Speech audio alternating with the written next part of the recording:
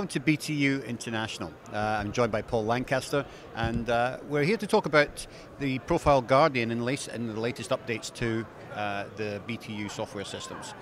Yeah, so we just released our new Wincon operating system, Trevor. It's released now on Windows 10, and it does have the full integration of the Profile Guardian, which is our board traceability and oven redundant monitoring system.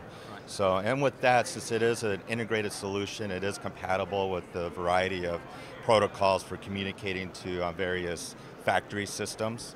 In the future, we'll be deploying out the CFX. Currently, we're working on a lot of proprietary MES protocols for several of our key accounts. But yeah, that's keeping us busy. We're seeing a lot more emphasis on building up the intelligence of equipment in general, and that includes the furnace. Customers are looking for a lot of data, real time. They're looking for proactive ways of monitoring their process, so they understand when, if a process tends to drift, they can catch it before it starts to produce defects. Sure. So the earlier they catch it, the more money they're going to save. Yeah, absolutely. Especially in a high volume environment where, you do have a significant amount of WIP, and if they're high value boards, then, that in itself will save you a ton, the ROI on that is very compelling. Yeah. Yeah, really, you're starting to build a lot more intelligence into the oven itself, rather than using external software systems to feed back to the oven. You're actually building it into the oven, and that's going to communicate with, as you say, the MES systems and the new softwares that are coming out there for line control, like CFX. Yeah, and it makes more sense. I think our customers, they expect to deal with one supplier for the equipment. So this way, with building the intelligence ourselves and deploying it, they have a single source for the oven. They don't have to worry about integration or conflicts with third-party software. Operators like it because it streamlines it. They're dealing with just the operating system of the furnace rather than two separate software platforms. So how much of a learning curve did you have to go through at BTU integrating these things with thermal profilers and this sort of thing? That's a new area in some ways for you.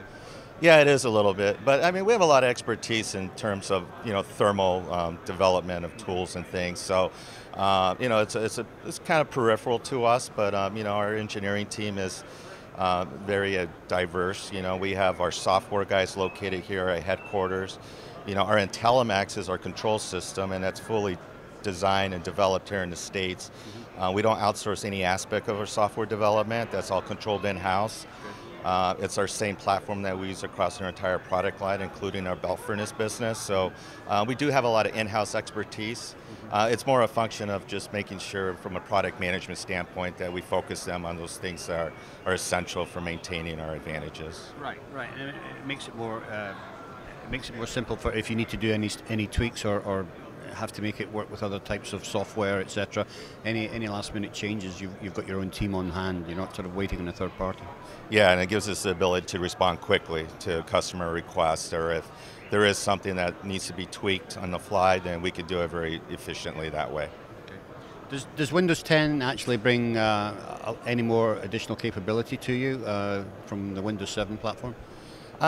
From the Wincon perspective, it doesn't really affect us as much. Where it does have an impact is definitely corporate IT departments. They're going to be demanding Windows 10 as Windows 7 becomes non-supported.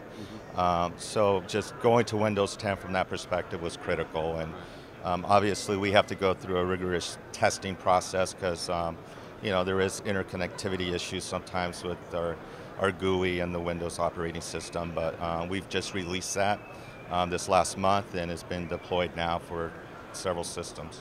So what about machines that are in the field that are currently Windows 7? Is there an upgrade path for them, or how does that work? Yeah, we do have an upgrade path for all our customers. Even customers operating on Windows XP, we have an upgrade path to the new control unit if needed, the IntelliMax 2, as well as Windows 10. So we do have set packages for customers where we can do a full update on both the control system, IntelliMax, as well as Windows 10. Okay.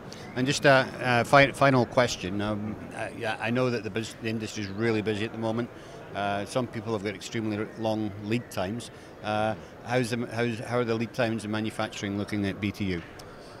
They're looking comparable to I think our clients and peers, let's say, in the industry. They were our lead times are challenging there for a while, but we were able to ramp capacity efficiently. That's not something you can do overnight, of course, and it does take time. But it's just also communicating to our customers and letting them know realistically about timelines. And I think if there are no surprises, then customers are generally accepting a little bit longer lead times because they're seeing it across the industry. But from BTU's point of view, our lead times are within range of where they typically are now. We're able to kind of maintain that high level of capacity at both factories. Right. Both our factories were at peak capacity now, have been for the last year, but we're able to manage it efficiently. Great. Well, great to see you doing so well and continuing to do develop the product and make the oven more intelligent. All right. Well, thank you very much. Thank you for joining us.